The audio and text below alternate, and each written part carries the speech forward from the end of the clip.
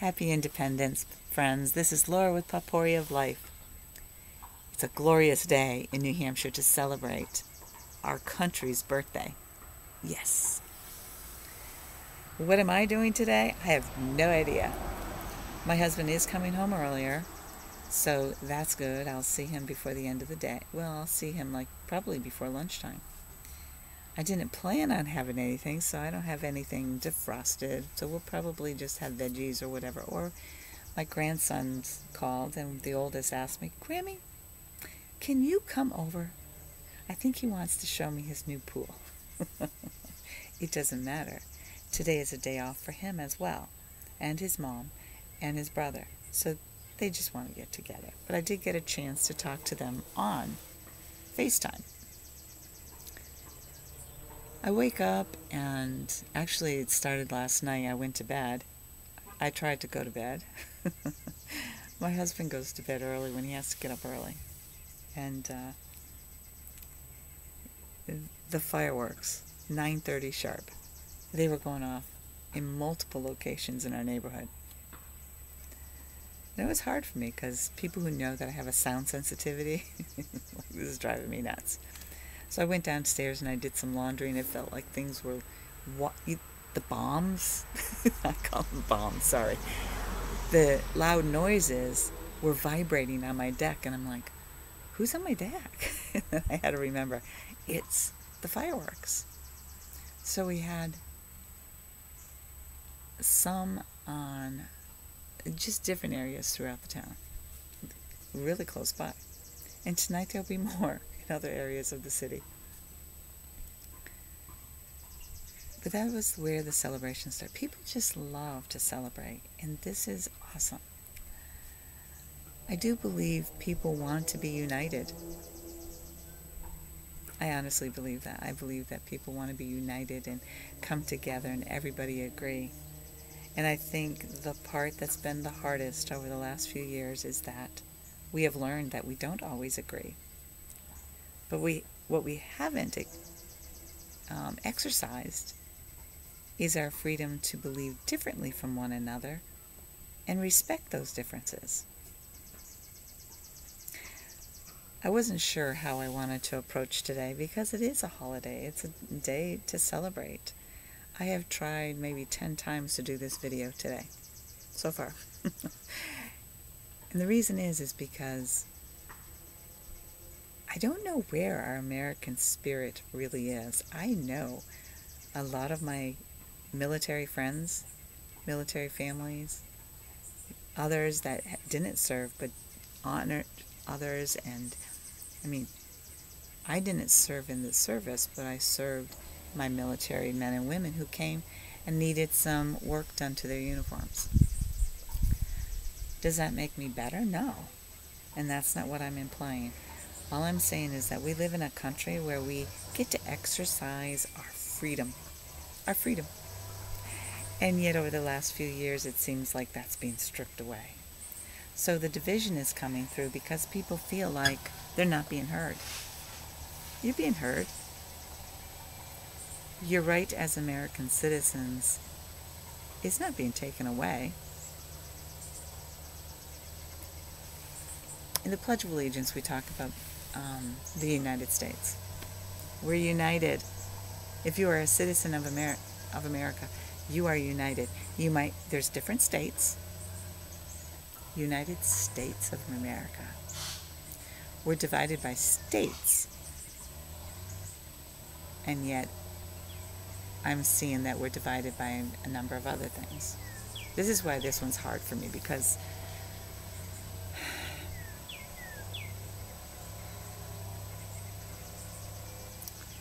we talk about, in our Pledge of Allegiance, we talk about God.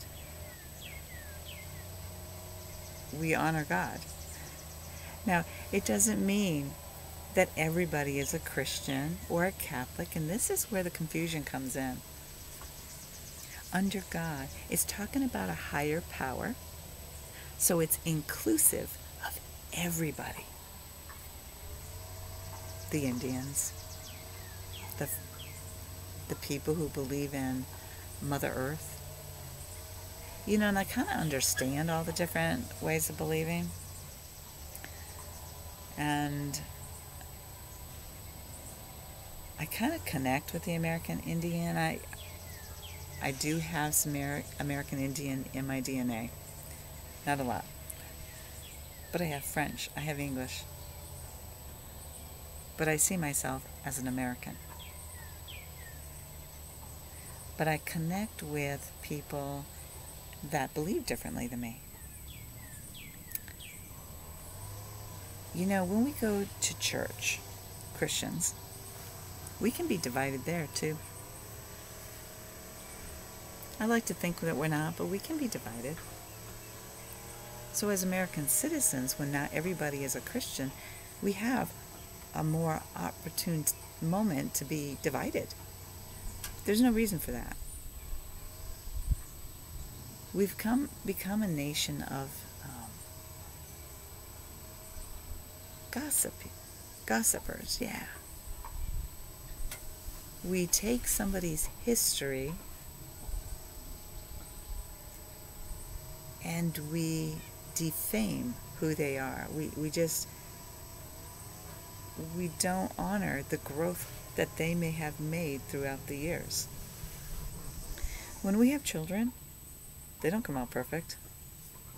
They need us a lot for the first year.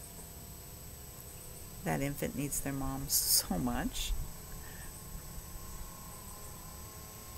And children make mistakes, so what are we doing? We're disciplining them.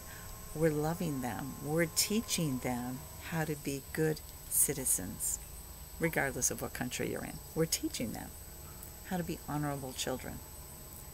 If we're not, I'm really kind of disappointed, but we should be. And as the kids grow, they get into high school. They rebel or they make mistakes. They learn from those lessons.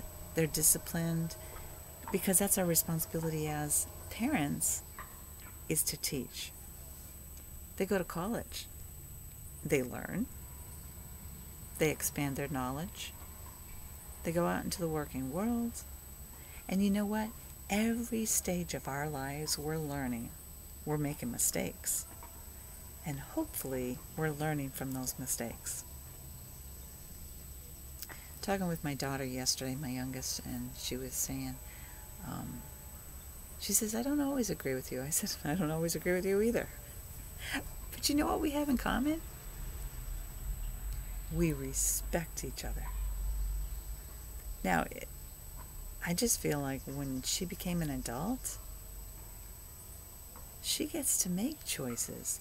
And at that point, she can make mistakes, or she can make choices that are not a mistake for her. Has nothing to do with me at this point, other than it's a joy to spend time with her. And you know what? Even though we have differences, I still respect her. We both respect each other. And our love for each other is even greater. As American citizens, we should be respecting each other and our viewpoints. Shouldn't be fighting. My girls hated this when I did this. When my girls had arguments, and they didn't have very many. Honestly, they didn't. And I think this is the reason why. Well, kind of, they told me it was. I didn't like arguing because it was like battling back and forth where nobody is even communicating. We're just yelling at each other. So when they did that, I said, okay, come here. And they go, what? They weren't in trouble because, they were having a conflict. Well, maybe they weren't in trouble. I said, sit down. So they would sit down at the kitchen table, and I said, now, we're going to have a conversation where each of you get to say what's on your mind. The other person can't intervene. And that was hard for them. So they would say their viewpoint. If one interrupted, I said, wait, you're going to get your turn. So they each had their turn. After they shared what was going on, I said, okay, now I want you to tell me how you feel about what the other person said. And of course, that was an emotional time too. So once all those feelings got out, I said, okay, now, how do we resolve this? And they go, what do you mean? How are you going to make your differences complement each other so that you guys can work together and get along? Excuse me. I mean, goodness, they shared a bedroom. We did have a wall. We put a wall so they could have their own bedroom. But still, they shared the same space. Eventually, and that I only had to do like 2 times. I think the 3rd time they said, no, Mom, we'll figure it out. Because they didn't want me to intervene. But it seems like in our world, we have adults that can't do what teenage girls were able to do.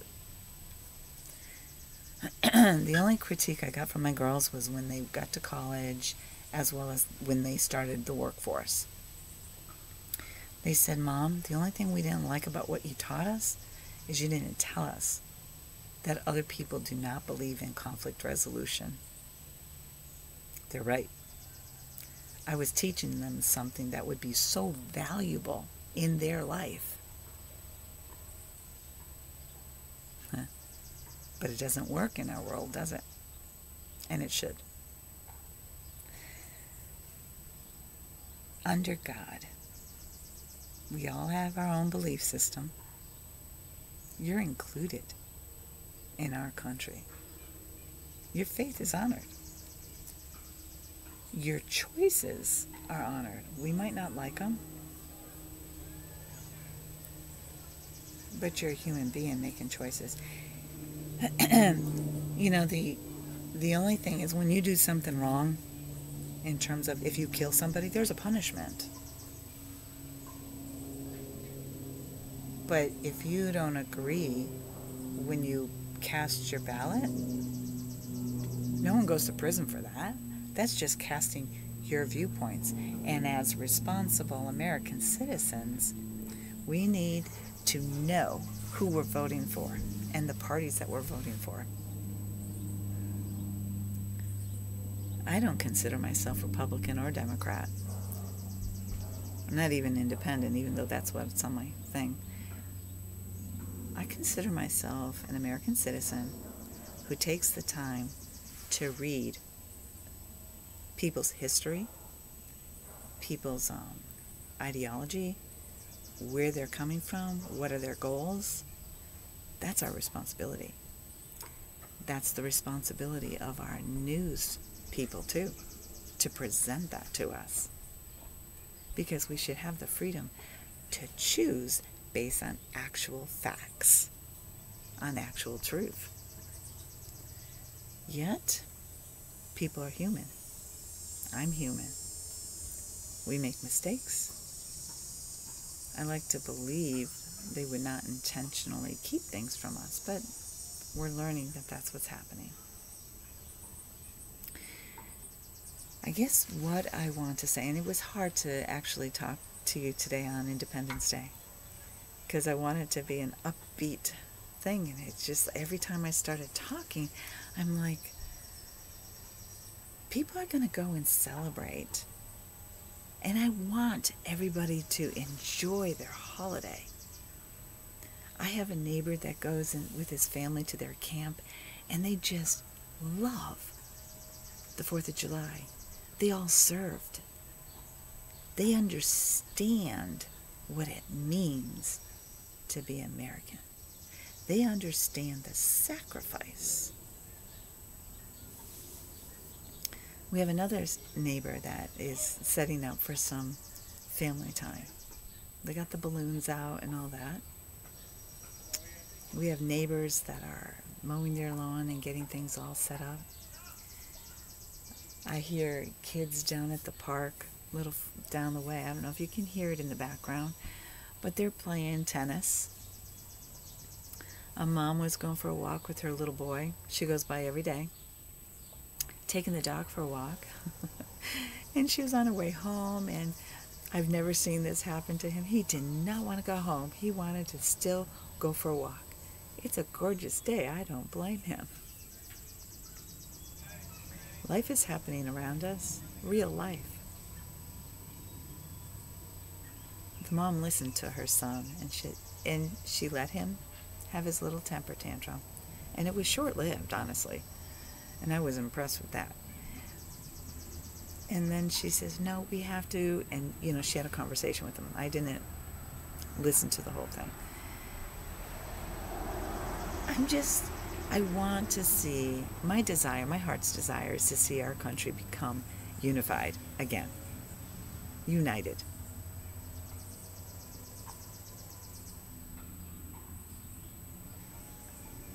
When we vote for people, they're supposed to take our needs into account. And yet, everybody has a different view of what our needs are, because we don't all see eye to eye. More recently, the court ruling on Roe versus Wade, and I did a video on that. And I have to, in my heart, trust a woman for her choice. Do I agree with it? No. Does that mean I don't love them? No. Because I think that if we're going to have, the freedom to have sex, however, even if you're using multiple birth control, we need to be responsible still. Now, if you're freely having that, that's your freedom. That's your right. So I personally see that you're taking the right for life from that little child. Now, there are circumstances that I understand. I really do. And I will link to that other video below, but I just think that we need to honor one another even when we have differences of opinion. We can, we have gun laws that people are trying to banish. We have birth laws that they're trying to banish. We have people trying to force health decisions on people. We have freedoms to make choices. And I think some of the conflict that goes through my head, and you don't have to agree with me, and I've heard the argument from other people, is that we don't have a freedom to choose or not to choose a vaccine, when in fact we do. We do. And that is because people may have religious reasons. Some people may have health reasons. We need to have choices. And with that, those same people who are saying, you need the vaccine for the common good of all, are saying that we don't have we have the right to say no to carrying a child for 9 months.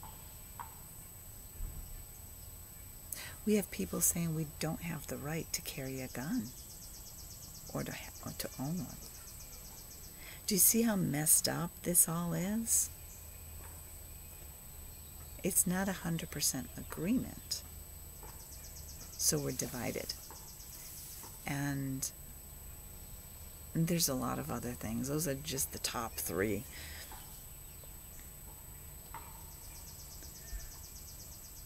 If you want to choose whether to bring a child into this world or not, that's a choice. How you go about it is up to you. My choice was never to abort a child, so we did birth control until we were ready to have kids. And a lot of people say, well, that's old-fashioned. It's not old-fashioned. That was my moral responsibility, and I knew that if I got pregnant, even though I did that, I would still take the child in. I would still give birth to this child. That was just my view.